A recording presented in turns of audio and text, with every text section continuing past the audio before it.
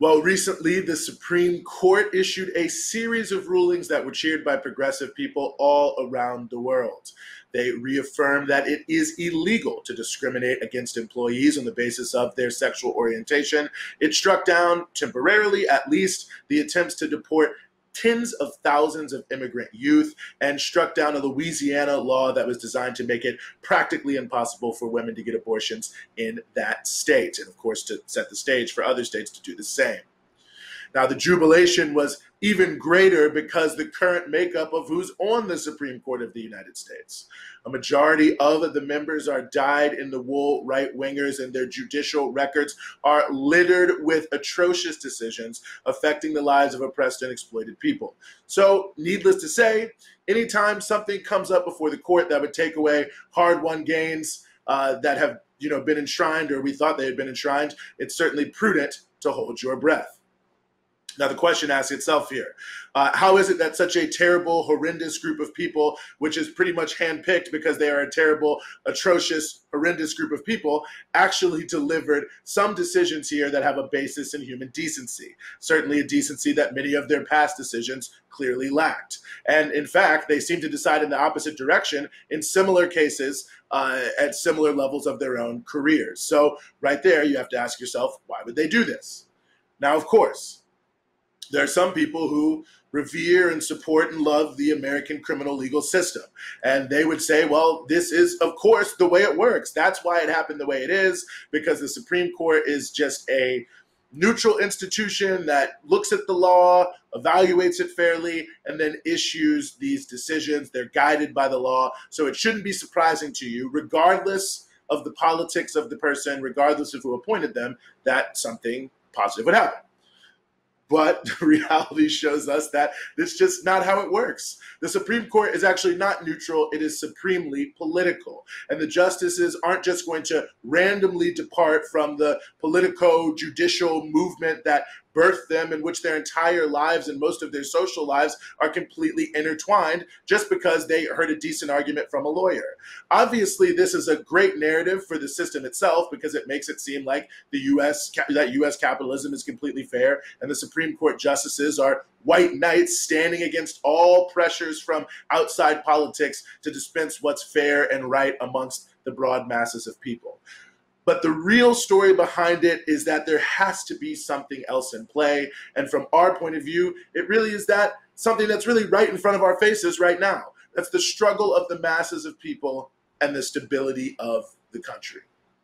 We're right in the middle right now of a widespread revolt that's going on against racism and white supremacy. Everything, almost the very foundations of the country, are being called into question in the context of almost a cultural revolution that's happening with the toppling of these statues and other things being challenged. There's perhaps the worst economic crisis since the Depression of the 1930s, tens of millions of people unemployed, about 15 more million people living in poverty right now than prior to the pandemic. And obviously, when I mentioned the pandemic, we're in the biggest public health crisis, I mean, I don't know if all time is right, certainly of a recent generation, certainly anyone who's alive now.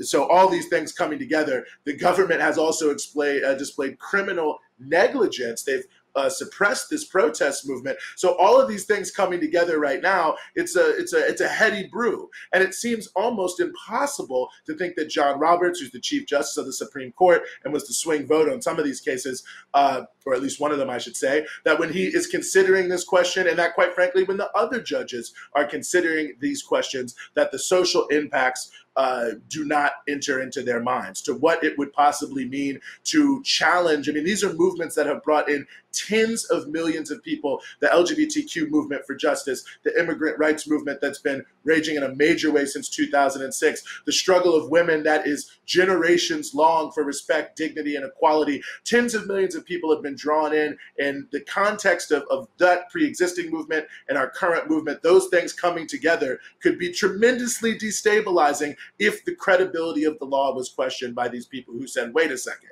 maybe the US law does not actually stand for truth, right, and justice. Maybe it does, in fact, stand for oppression and exploitation. And that's when people start to raise different questions. The credibility of the law as crucial to the stability of the country. And historically, this is what we have seen with the way that the court has acted in moments of great upsurges.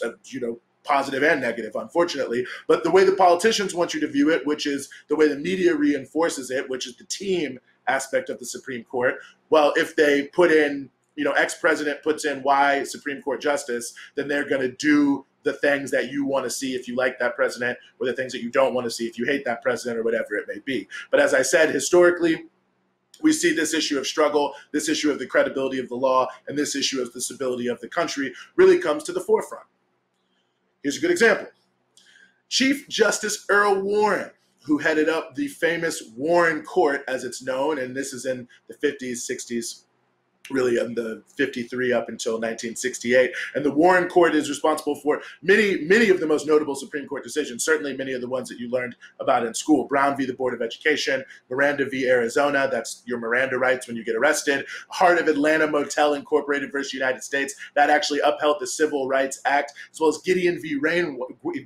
Wainwright, which was the case that enshrined the right for a lawyer. So you have the right to a lawyer, and if you can't afford one, that's the Gideon case there. And Griswold v. Connecticut, which legalized birth control. So, and honestly, that's not even the whole list. The Warren Court is sort of known as almost the gold standard for liberal jurisprudence in many ways. And of course, its decisions are very much comporting with some of the great mass movements that people rightfully revere in this country. But be that as it may, when you look at Warren, it's hard to really think that when Eisenhower appointed him in 1953, there was any desire for him to do all these things, that he would appoint a Chief Justice who would totally dismantle the legal basis for Jim Crow. I mean, that would have destroyed Republican electoral chances at the ballot box at that time, if that's why, he was on the court, as it were. So, from that perspective, that's one aspect of the sort of team thing that you have to realize. I mean, someone would appoint someone and they would do so much more. But even beyond that, you look at who Warren was as a person,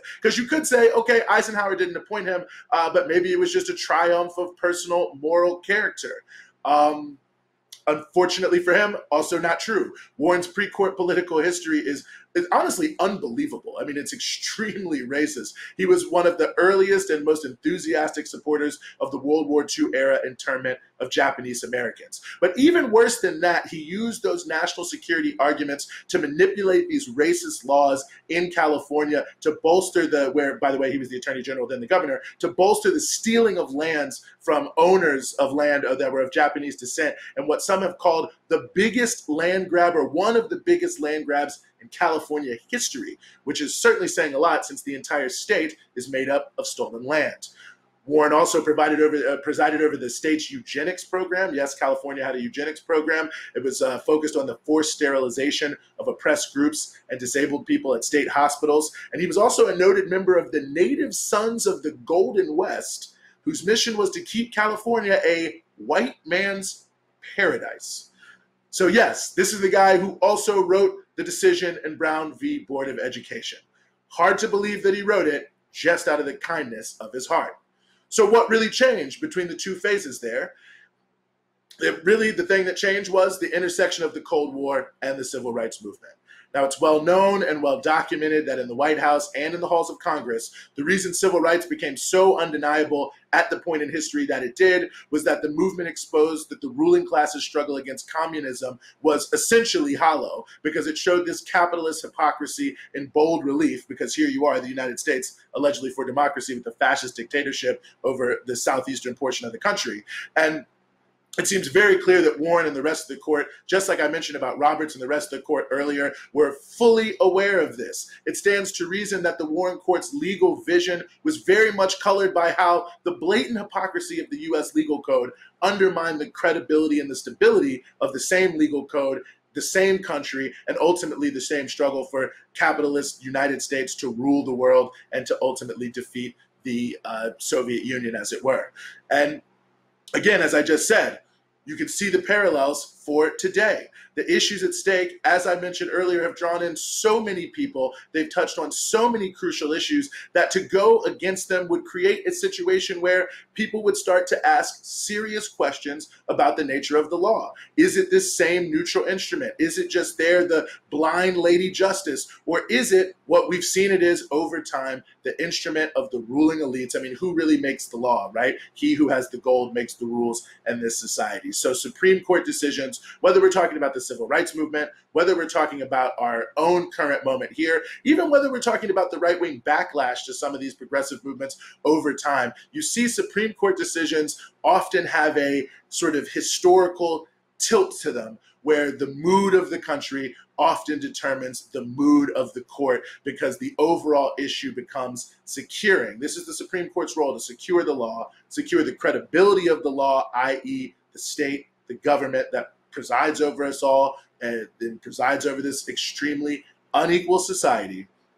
And that ultimately, if you really want to affect the Supreme Court, the way to do it isn't voting, which we're always said, or some having a good president who brings someone in. Ultimately, I think the lesson has to be that if you want to affect Supreme Court decisions on big issues, you have to build a massive movement that can exploit every bit of U.S. hypocrisy on the world stage and leverage that for real change.